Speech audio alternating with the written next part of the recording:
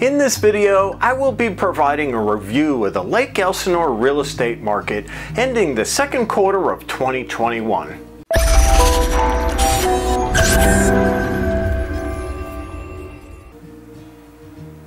Hi, this is Tom Olszewski with Coldwell Banker and Team Olszewski here with the second quarter of 2021 Lake Elsinore real estate market update.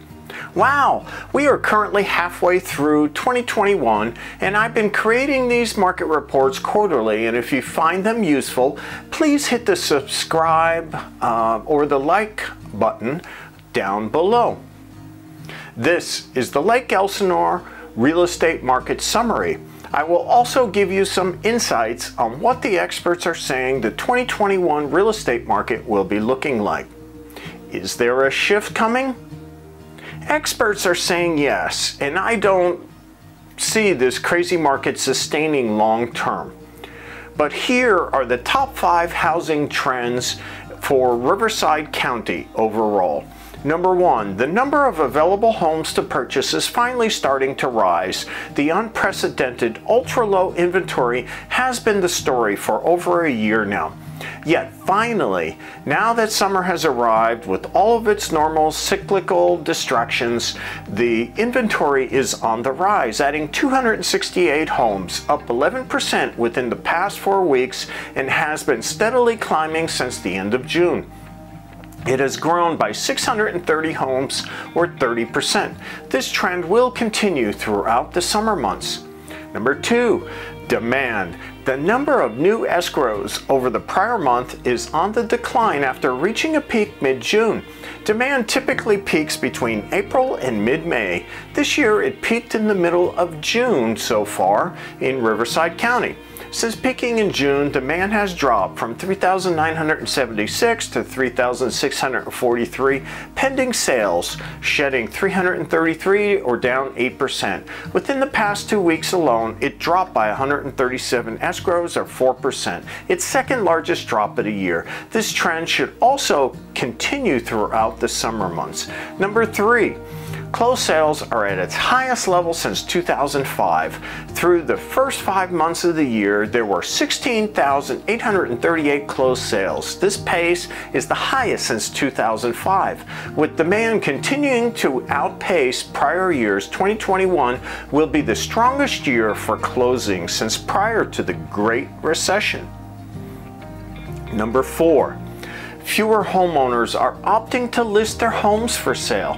This trend started last year with the onset of COVID, but dissipated and reversed its course in August last year, when the inventory reached a record low at the start of this year. Many homeowners were nervous about selling and worried that there would be nothing for them to buy after selling. Combine that with the knowledge that home values were soaring, many homeowners were more than happy to wait on the sidelines while their equity quickly grew. During the first quarter, there were 17% fewer homes that entered the fray compared to the 5-year average from 2015 to 2019.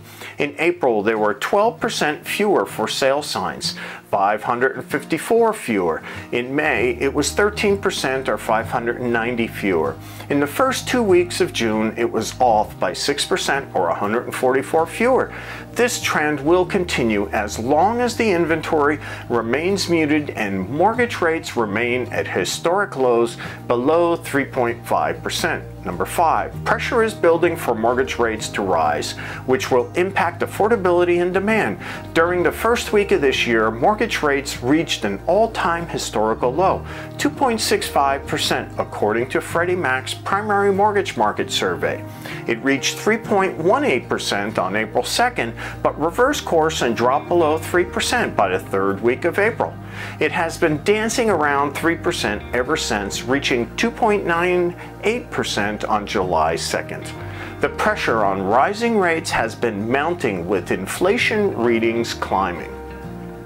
So let's get to the details for the Lake Elsinore real estate market, and let's see how it ended the second quarter. So overall, it remains steady and is still a crazy seller's market overall. Ending the second quarter, there was only 1.2 months of inventory in homes on average selling in about 6 days if priced right. Even though the number of active listings is lower than a year ago, the total number of sales is slightly higher and is still strong. As I had stated previously, even though it's crazy, it's a better market to buy and sell as affordability is still good, driven by low interest rates at about 3.125%. The lack of inventory with still a lot of buyers looking to take advantage of the low interest rates could mean more money for your home if you sell now before the market shifts and more sellers look to take advantage of this crazy market we are in today. Let's see how the overall Lake Elsinore real estate market looked ending up this second quarter of 2021 overall, and take a look at this last quarter year over year. So let's see what the detailed numbers look like here in Lake Elsinore. First, we will look at closed sales in Lake Elsinore at the end of June. At the end of June 2021, there were a total of 260 closed sales in the city of Lake Elsinore of all price ranges and types of homes. This compares to 204 closed sales at the end of June 2020, which is a year-over-year increase of about 27.5%. The number of sales is slightly higher than the 2020 numbers, and last year they did not start to pick up until June and peaked in August with 308 homes sold.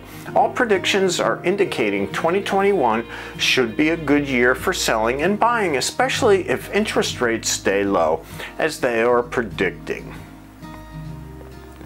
Next, we will look at the number of active listings, and I have slides on this and all of the other stats that'll show up in the video. The decrease in listings overall. As of the end of June, there were 135 active listings in the city of Lake Elsinore, which is down from 182 the previous year, decreasing 25.8%. This has been decreasing slightly since May, but still very low.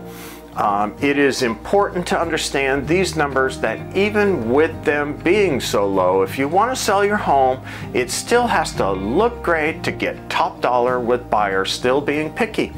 We can help with that, and if you go out to our new video blog, I have a video covering what top 5 things you can do to get top dollar when you sell.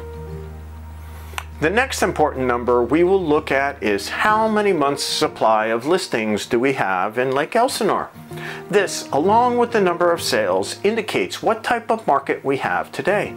Where are we ending up the second quarter of 2021? So are we still in a crazy seller's market, or was there a shift? Well, the data as of the end of June shows just 1.2 months of inventory available for buyers. This is down 29.4% overall year over year. With the neutral point being 6 months, we are definitely still in a crazy seller's marketplace. If you have questions about your specific neighborhood or home, please give me a call or send an email, and I can give you specifics for your area in Lake Elsinore and your home. So, are home values still increasing here in Lake Elsinore? Well, the median sales price for June in Lake Elsinore overall is $515,000. Once again, no need to adjust your speakers. I did say $515,000. Wow. This compares to the beginning of 2021, where the median sales price was $460,000. This shows about a 33.8% increase year over year. Again, it is important to know that this combines all types of homes and price points. So during this pandemic, we have learned that maybe our current house may or may not be working for our family needs. Maybe it's time to upsize or possibly downsize. Is it a good time to sell? Absolutely. So just to show how strong the market really is, here are the numbers pertaining to the percentage of sales price to the original list price. Homes overall in Lake Elsinore sold at 104.7% of the original list price overall, increasing slightly by 4.7%. In general, I'm seeing if a home is in great shape, it's going to sell for a lot over list price and get many offers. But homes not in great shape are not going as high over list price or getting as many offers. So the next number to be aware of is the number of days a home stays on the market before selling. For Lake Elsinore at the end of June, the number was 6 days. This number reflects an 81.3% decrease year over year. What I'm seeing is a home will typically come on the market Thursday and have an accepted offer by Monday or Tuesday. So here is a summary of the Riverside County real estate market. The active listing inventory added 174 homes in the past 2 weeks, up 7%, and now sits at 2,733, its highest level since January. The summer market has arrived along with its many distractions. Now that Californians are free to roam the earth again, everyone is eager to enjoy the summer they couldn't have last year. Demand. It's a snapshot of the number of new pending sales over the prior month. This decreased from 3,780 to 3,643 in the past couple of weeks, shedding 137 pending sales. This is down 4%. It's the largest drop so far this year. Demand is at its lowest level since January. Summer has arrived. Many buyers are taking a much-needed short break to enjoy the summer they skipped last year. As a result, demand is starting to drop. Expect demand to continue to methodically drop throughout the summer and autumn markets, and then drop at a greater clip during the holidays, beginning in mid-November.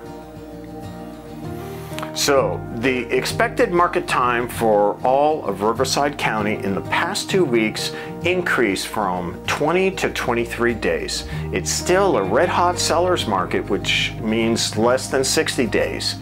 It was at 34 days last year, much slower than today. So for homes priced between $500,000 and $650,000, the expected market time is at 19 days, a hot seller's market. This range represents 22% of the active inventory and 26% of the demand. For homes priced between $650,000 and $800,000, the expected market time is at 28 days. Again, a hot seller's market. This range represents 15% of active inventory and 12% of the demand.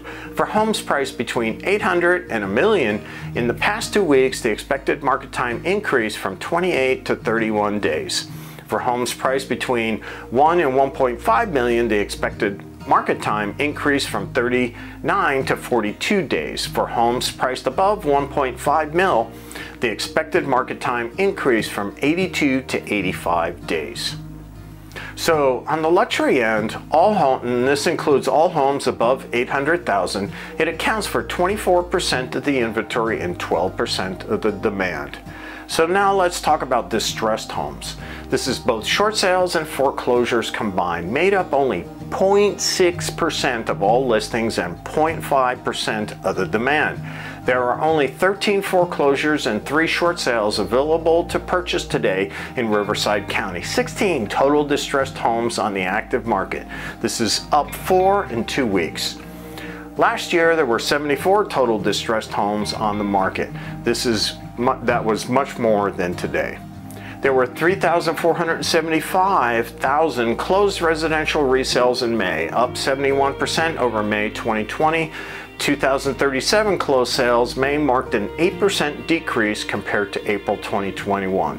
The sales list price ratio was 101.9% for Riverside County. Foreclosures accommodated just 0.4% of closed sales. Short sales accounted for 0.1%. That means that 99.5% of all sales were good old-fashioned sellers with equity. So I hope this market update has been helpful.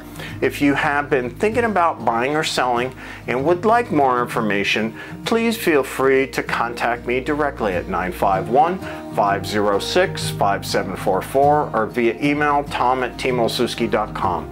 If you would like to receive future market updates, please click the subscribe button below or to the side. There will be a slide at the end of this video on ways to contact us. The bottom line, as I see it, is it's still a great time to buy and sell with still low interest rates, making affordability still very low. Barring a zombie attack, experts do not see a slowdown or a crash coming. Take advantage of this market if it makes sense to you and your family.